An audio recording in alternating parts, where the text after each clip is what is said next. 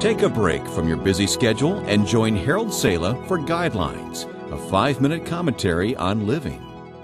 Eventually, your faith will be challenged, no matter how strong or how weak it may be.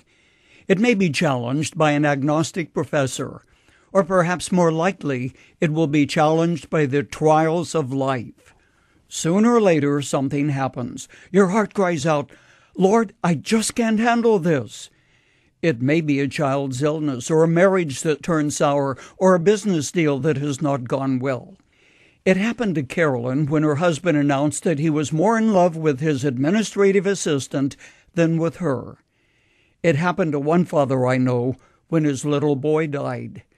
At the funeral, he caught himself saying, "God, I'll get even with you if it's the last thing I ever do." It happened to another friend when his wife died on the operating table, and she had undergone the operation at his urging. The husband said, "Lord, I just can't handle this." What do you do when there is something which you cannot handle? Turn and run? Shake your fist in the face of God? Or what? It's the what that I want to talk with you about. Physics teaches that the ability of a superstructure to withstand stress is directly related to the strength of the foundation. Even nature teaches this. When the wind rages, it is the tree whose roots have sunk deep into the earth that is left standing when the calm finally comes. Therefore, one of the ways to prepare for the coming stress, which might cause you to throw up your hands and say, "I just can't handle this," is to strengthen the foundation. When the foundation of your faith is shaken, go first of all to the Word of God and take refuge in this grand book. There are dozens of promises with your name attached to them. In the Word, you begin to see life from God's perspective. You begin to think His thoughts. You begin to understand that what is seen is temporary, but what is unseen is eternal. When your faith is challenged, take a look at the circumstances. Then look at the circumstances of individuals you read about in the Bible. Match up their problem with yours, and notice how God met them. Discouraged? Read about Elijah in 1 Kings 19. Feeling the pain of rejection or a broken home? Read the story of Hosea in the Old Testament. Struggling with injustice?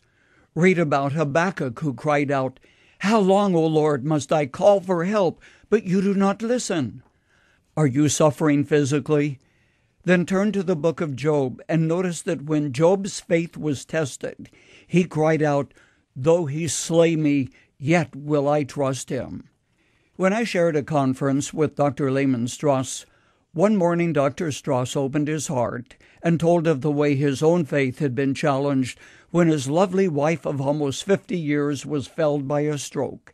The day finally came when doctors told him that he should remove her from the hospital to a convalescent care facility. Dr. Strauss told her and then said, "But Elsie, God is in control." Then he broke down as he cried, "Elsie, is God really in control?" A man whom I considered to be a spiritual giant struggled, as we all do from time to time, but he did not quit. All I could do, he said, was to fall back on the Word of God.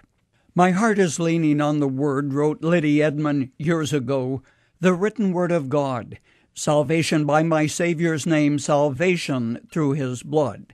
And that, friend, is our trust and confidence.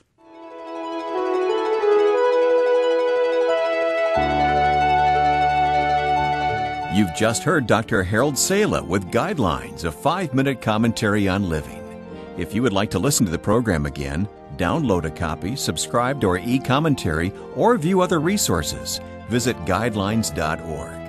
We would like to hear from you too. You can email us at info@guidelines.org. That's info@guidelines.org. Thanks for listening, and we invite you to join us again for the next edition of Guidelines.